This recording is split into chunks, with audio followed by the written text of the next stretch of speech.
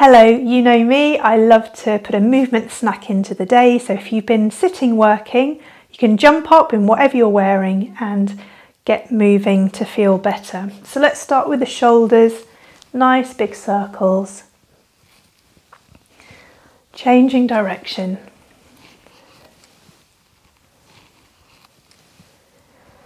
And then floating the arms up to about shoulder height. I'm going to take both palms up towards the ceiling and then rolling the arms all the way forwards. So going as far as you can in each direction. And then if you keep your left palm up, turn the other hand down, I'm going to swap the arms so they're doing opposite things.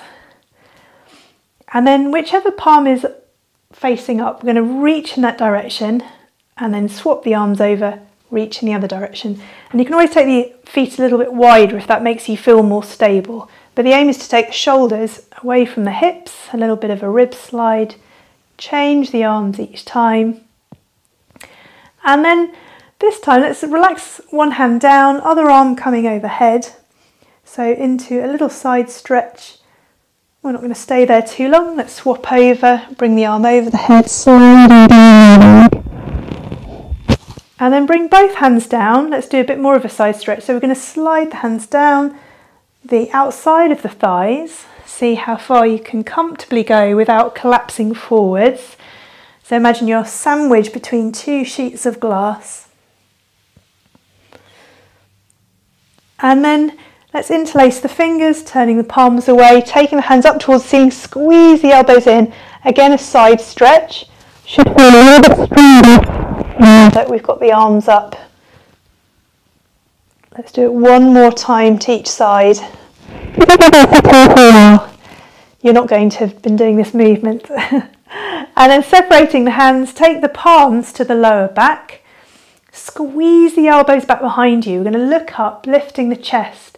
So you want to feel as if you're lifting the rib cage up away from the pelvis. Taking a big breath in and a relaxed breath out. Stay there if you can, maybe easing the hips a little forwards, but see how it feels in your lower back. Big breath in, relaxed breath out. And then releasing the arms. Let's take your right foot forwards and your left foot back. So I've got a big step in between. I'm going to bend my front knee, bring the hands together. So reaching up, circling the arms wide, coming back in front of the heart space. So breathing in, maybe hands come slightly back, big circle out behind. Let's do that one more time.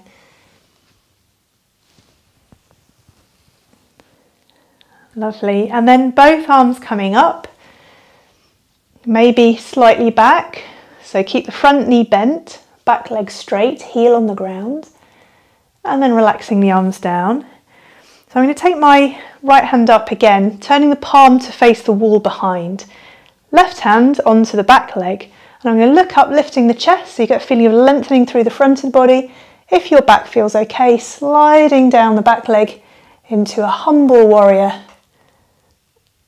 And then take that top arm down. Let's swap the legs over, so you're going to have a big step between the legs, a bend in the front knee, back heel on the ground, hands coming together. So we're going to reach up, looking up, swimming the arms out wide. Let's do that again. Big a circle as you can make. Lifting the rib cage.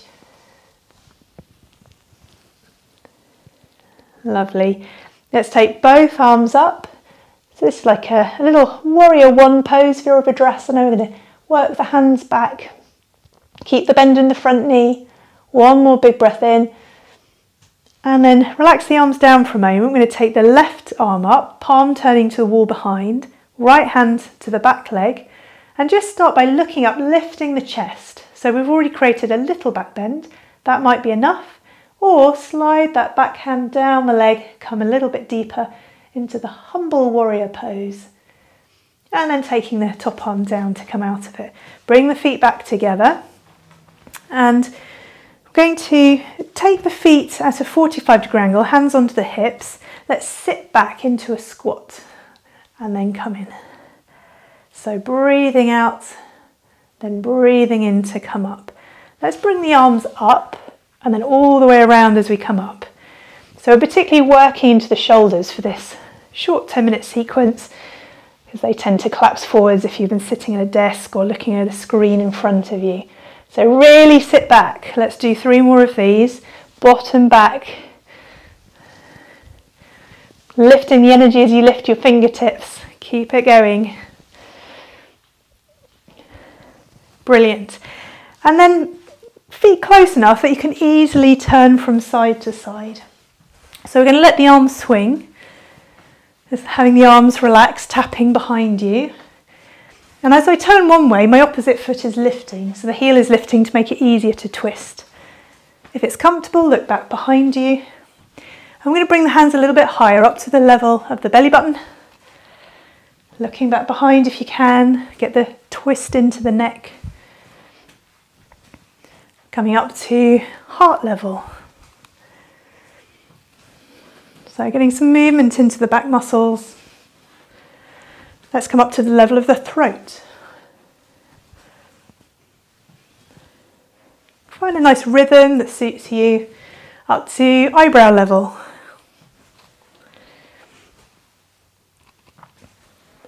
And then reaching up towards the ceiling, keep it nice and loose and relaxed. And we're going to come down a little bit more quickly, so to the level of the eyebrows and the throat and the chest and the navel. And again, let the arms just completely relax, tapping behind you. So hopefully that's woken you up a little bit. Now I want you to find something you can lean against. So it might be windowsill, it might be a desk, it might be a chest of drawers, a kitchen counter, whatever you've got to hand.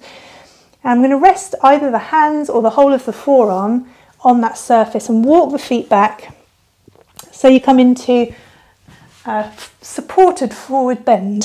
So you've got your hands or your forearms resting onto something, and then let your bottom sink out behind. You've got your hips over your ankles, and then you're going to move a little from side to side. So hips going left and right. So you can imagine it straight left and right, or like a semicircle to get a bit more movement into the lower back.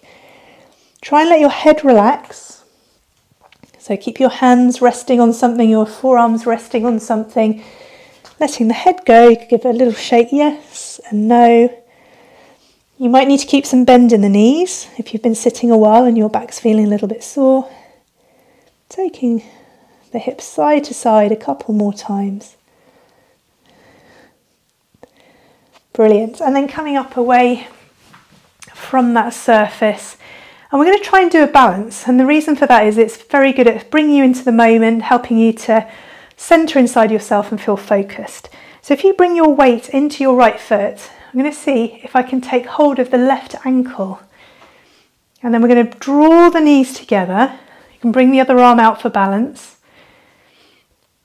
Finding something to focus on. So you might be looking at the screen, or you can just move your eyes off to the side of it. So stay nice and upright. Let's draw the left knee back so we feel more of a stretch in the front of the thigh. Keep breathing in and out. Try not to hold the breath. Smile. Don't concentrate so much that you're frowning. And if you want to, we can take the right arm up. So we're really reaching up towards the ceiling and then hinging forward. So this is called the dancer's pose, Natrajasana. Pushing in the back hand in, or the back foot into the hand to open up the space behind the bottom. Eyes focused to help with the balance. Taking one more breath here if you can. And then make your way to upright. Let the foot come down. Shifting the weight across. We're going to do the balance on the other side. So taking hold of the other ankle. Just take a moment to choose where you're going to focus your eyes. Find your balance. And try and let your foot spread out that you're standing on. So knees together, and then drawing the right knee back so you get that stretch in the front of the thigh. Keep the breath flowing in and out. So let's take the spare arm up. So we're going to see if we can hinge forwards. You can always do it towards a wall and bring the hand onto the wall if you're wobbly. But otherwise we're trying to push the right foot back into the hand behind you, opening up the space behind the bottom. Keep the breath flowing in and out. And then preparing to come upright and relax the arm back down. Let's have the hands onto the hips, taking the feet wider. So little circle. So again, if you've been sitting for a while, getting the circulation going around the back, into the hips, changing direction. And then we're going to imagine we've got a giant beach ball. Let's reach up, have a bend in the knees. I'm going to take it round in a big circle to really work into all of the back muscles. Keep the hands wide in the shoulders. You can bring your bottom out behind as you lean forwards. Really lift up towards the ceiling as you come up. Let's change direction. A massive beach ball. Thinking of the beach, thinking of holidays, lifting your spirits. One more time. You're going to finish when you come up. And then bring the hands together. Give yourself a little bow for having a movement snack and feeling better. Thank you for joining me.